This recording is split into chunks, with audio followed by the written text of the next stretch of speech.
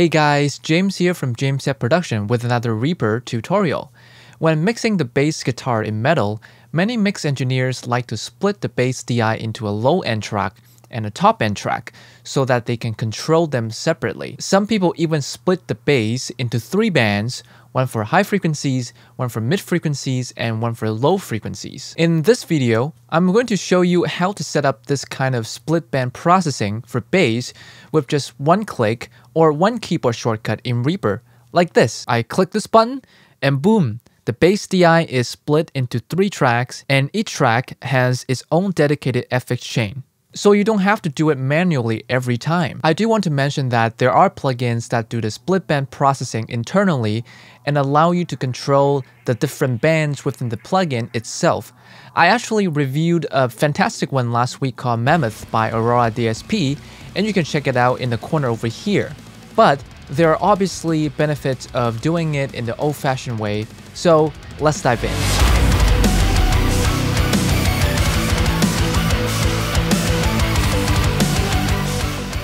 If you don't have it already, make sure you have the SWS extension installed. I'll put a link in the description where you can download it. Now, I'm going to first show you how to set up the bass DI for 2-band processing. If you want to know how to do it for 3 bands, go to this timestamp. So the goal is to turn a bass DI track into a grid track, which is the top end, a bottom track, which is the low end, and lastly, a folder track called bass, so you can do further processing on the bass guitar as a whole, or just use it as a fader control, all with just one click or a keyboard shortcut, like so.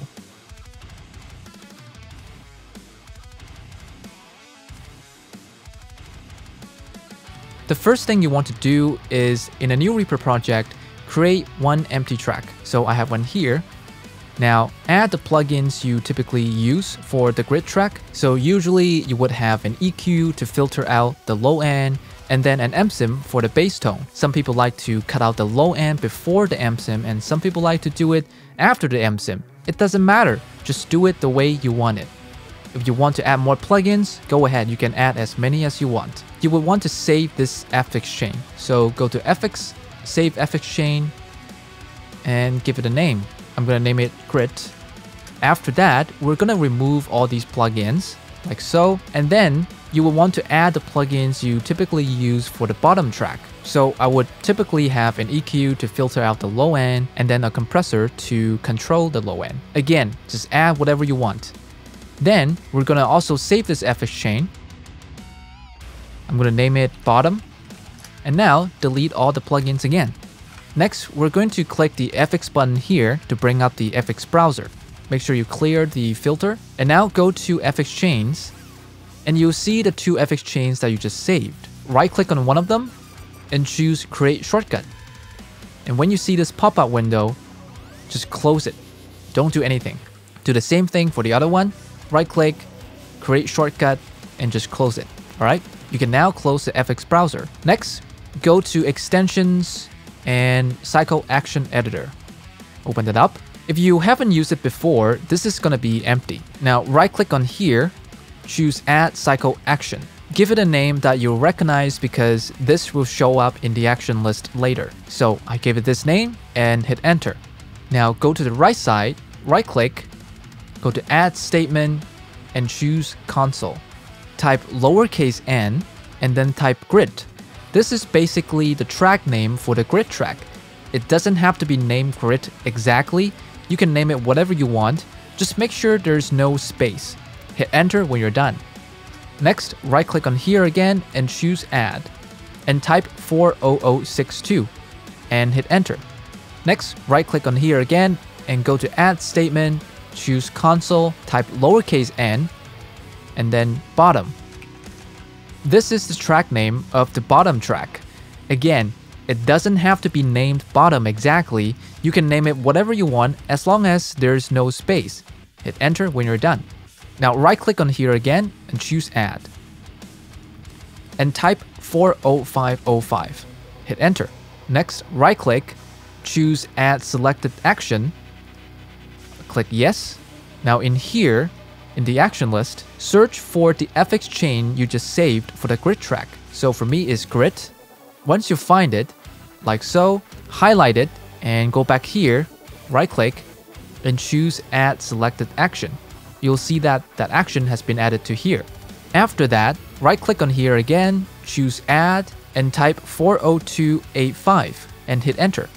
Next, go back to the action list and search for the FX chain you saved for the bottom track. So for me is bottom.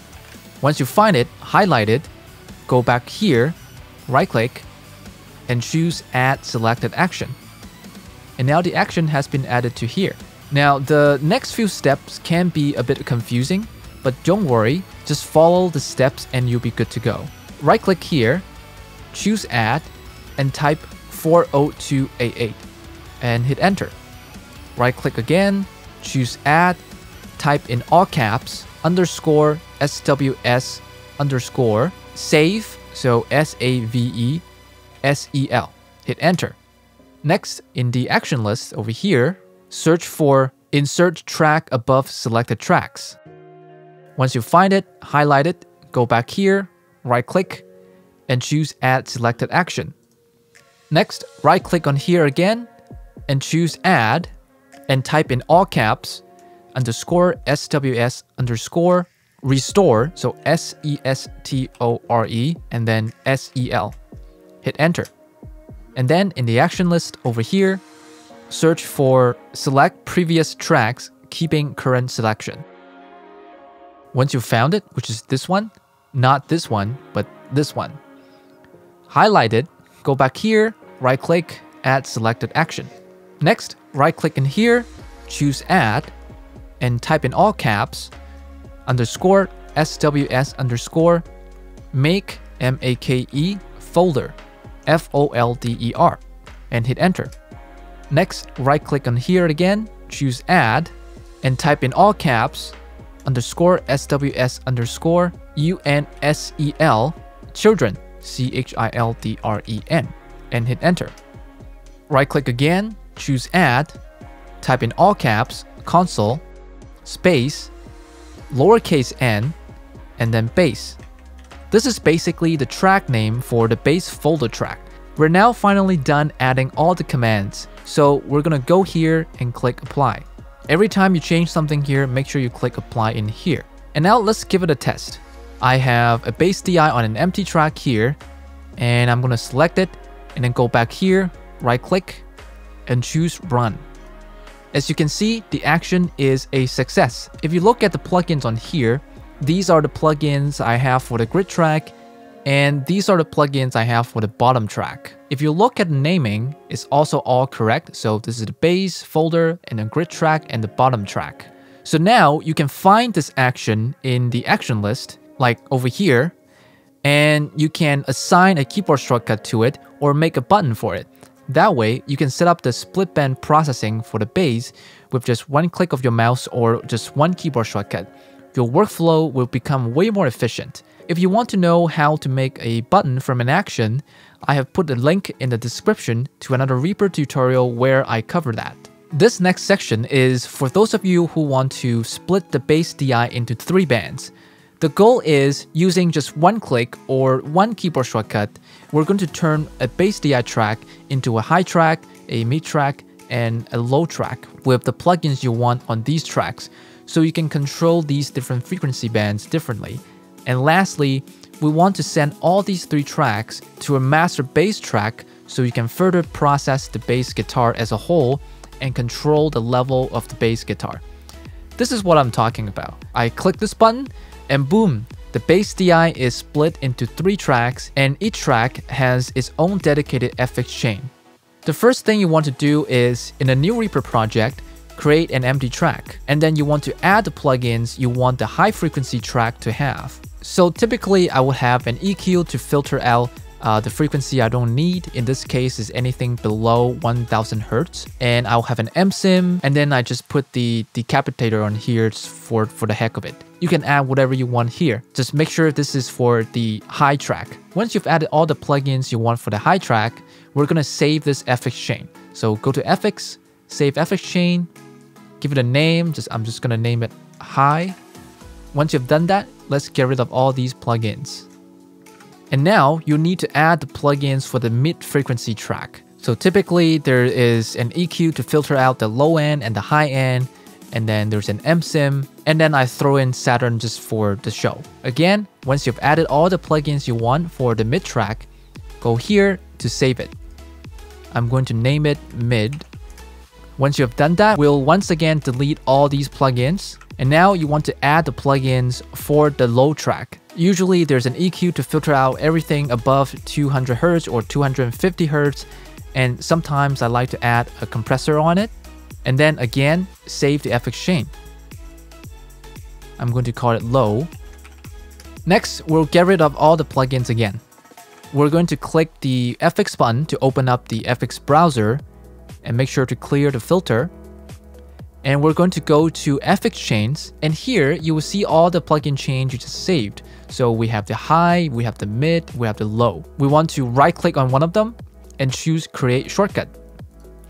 And when this window pops up, simply close it. Don't do anything else.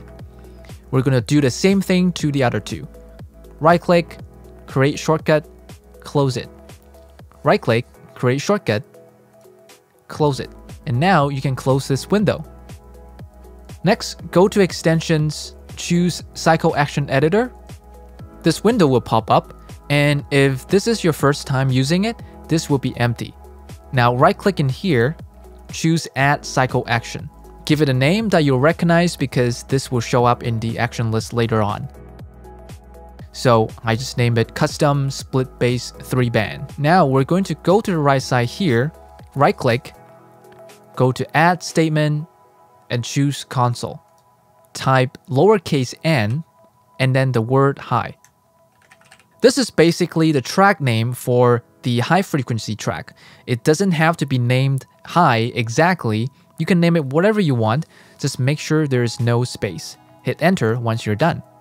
Next, right click on here again and choose add and type 40062 and hit enter. Right click again, go to add statement, console, type lowercase n, and type mid. This is the track name for the mid frequency track. Hit enter when you're done. Next, right click again, choose add, and type 40062. Hit enter. Right click again, go to add statement, choose console, type lowercase n, and type low. This is the track name for the low frequency track. Next, right click, choose add, and type 40286 and hit enter. We're going to do this exact same thing again. Right click, add 40286. Then right click, choose add selected action. Click yes, and the action list will show up. In here, search for the FX chain you saved for the high track. So for me is high. Once you found it, highlight it, go back here, right click, and choose add selected action. So now that action is being ported over here. Next, right click over here, click add, and type 40285. And then once again, in the action list, search for the FX chain you saved for the mid track. For me is mid. If you are having trouble narrowing down the action, you can add insert at the beginning. So now we found it. Highlight it, go back here, right click, and choose add selected action. And now right click, choose add, and type 40285. Do the same thing for the low track. So go back to the action list, find the low track, which is this one, highlight it, go back here, right click, and choose add selected action. After that, go to the action list again and search for close all floating FX windows, which is this one, highlight it, go back here, right click, and add selected action. And then right click, add, and type 40288. And do the exact same thing again. So right click, add 40288. Next, right click again, choose add, and type in all caps _SWS _ save, so SAVE, and then SEL. Hit enter. Next, in the action list, search for insert track above selected tracks, which is this one. Highlight it, go back here, right click, and choose Add Selected Action. Right click on here again, choose Add, and type in all caps _SWS _ restore, so RESTORE, and then SEL, and hit enter. Then in the action list again, search for select previous tracks keeping current selection, which is this one, not this one. Highlight it, go back here, right click, and choose Add Selected Action. Next, right click on here, choose Add, and type in all caps _SWS _ make folder, so MAKEFOLDER, and hit enter. Then right click on here again, choose Add, and type in all caps _SWS _ UNSEL children, CHILDREN, hit enter. Lastly, right click on here, choose Add, and type in all caps console space lowercase n and then bass, hit enter. This is the track name for the bass folder track. Again, you can name it whatever you want as long as it doesn't include spaces. We're now finally done adding all the commands, so we're gonna go here and click apply. Remember, anything you change in here, make sure you click apply, otherwise it's not gonna work. And now let's give it a test run. So I have a bass DI here, and I'm gonna select the track and go here, right click, and choose run. Voila! You can see that the bass has been split into 3 tracks, a high track, a mid track, and a low track, and each track has the corresponding plugins that you have saved for it. So for the top track, I have the decapitator, for the mid track, I have the Saturn, and for the low track, I have the EQ and the compressor. And they're all grouped into this master bass bus. So you can do further processing on here, use this as the level control. So now you can find this in the action list. So if you go here and search for split bass 3 band, and it's right here. You can assign a keyboard shortcut to it or make a button for it. That way you can set up the split band processing for the bass with just one click of your mouse or one keyboard shortcut. Your workflow will become way more efficient. If you want to know how to make a button from an action, I've put a link in the description to another Reaper tutorial where I cover that. That's it for this video. Give it a like if you find it helpful, and subscribe for awesome music production content every week. Now get back to your DAW to make some music, and I'll see you next time.